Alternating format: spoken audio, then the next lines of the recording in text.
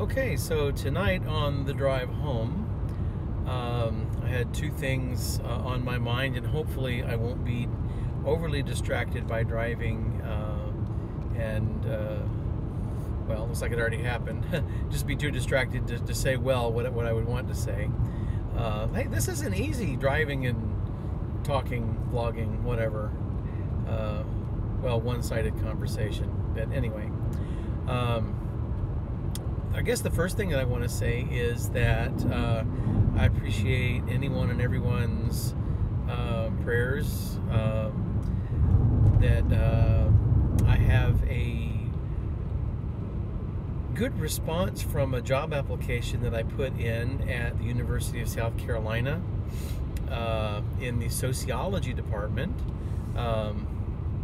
Basically doing, at least from what I'm able to tell, doing a job very much like what I did at Columbia International University. Not so much working with doctoral students directly, but certainly working with undergraduate and master's degree students in the sociology department. And being that it still touches on humanity,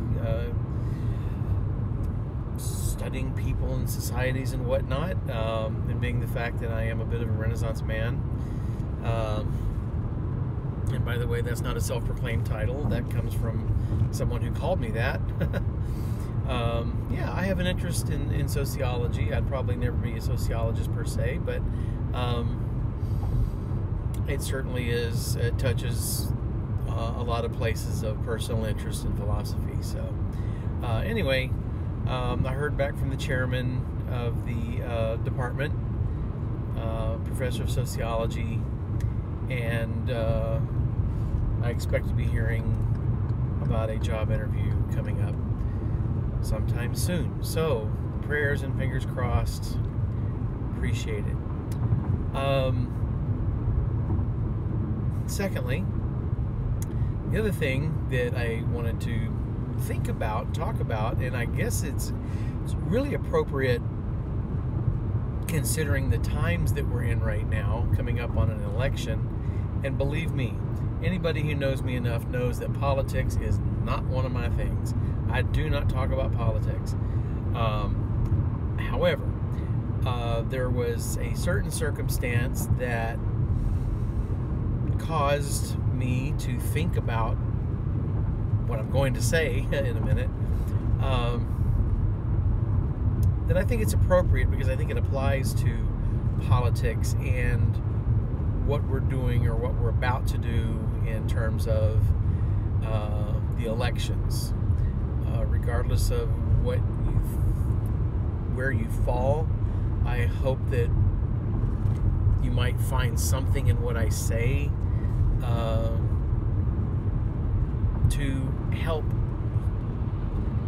strengthen your resolve, or however you want to put that, in terms of the things that you stand for, the people that you vote for, the things you believe in.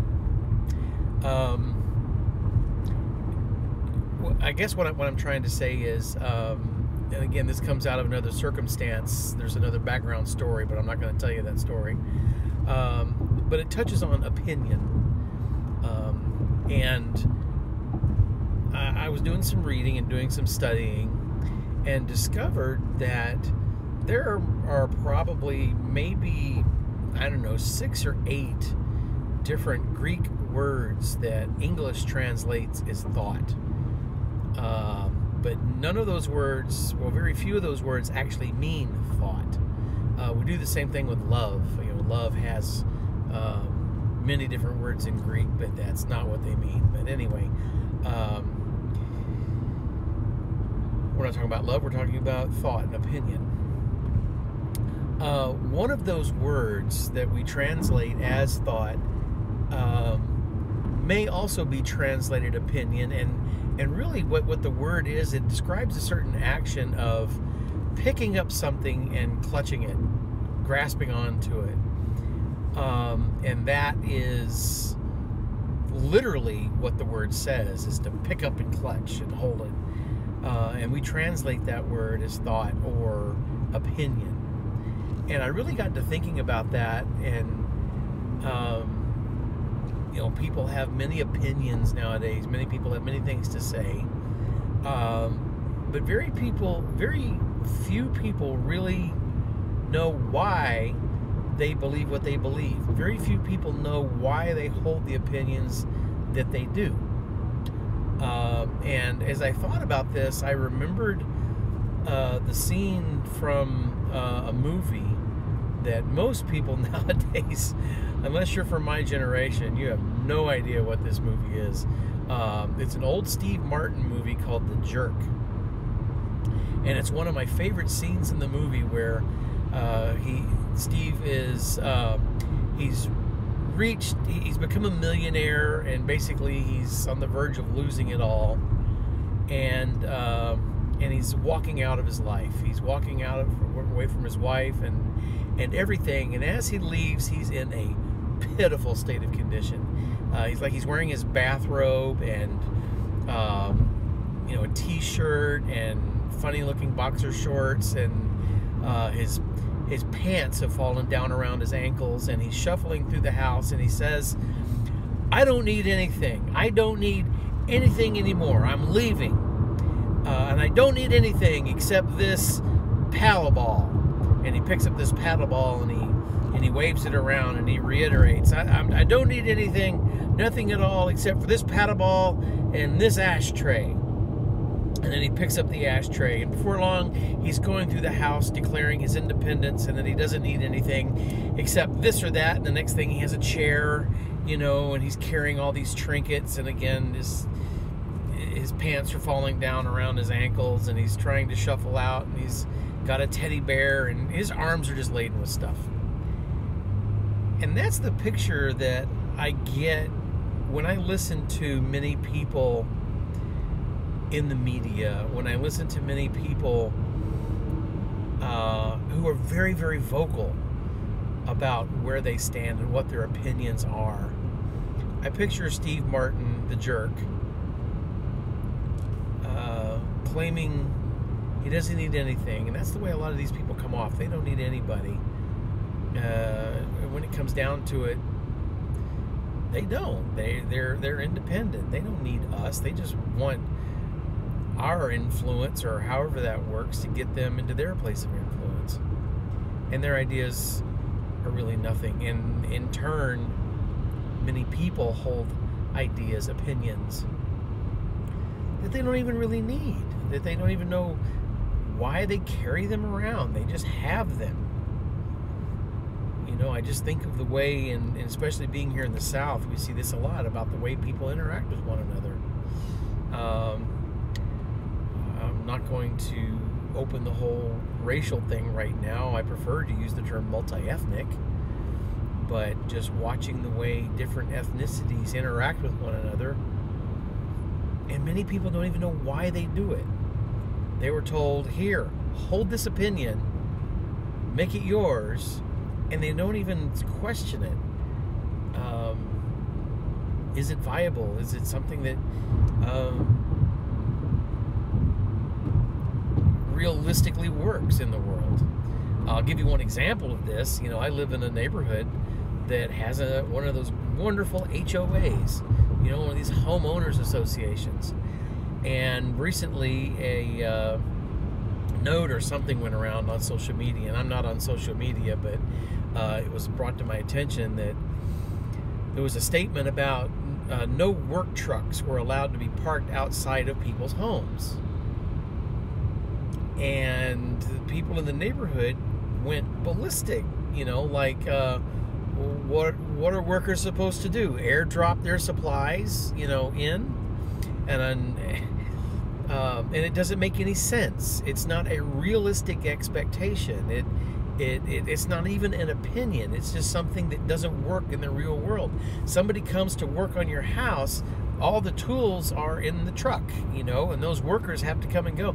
They're not going to park, a few blocks away down at the pool or wherever it is they're supposed to park.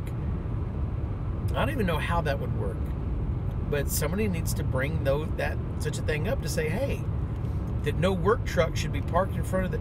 These are the same people who hire people to come mow their yards. because for whatever reason they can't mow their yards. I mean, admittedly, I've been so busy in late this summer where I couldn't mow my yard. I had to hire a guy to come cut my yard. I didn't like it, but I did. But regardless of what I think about it, he had to park on the street.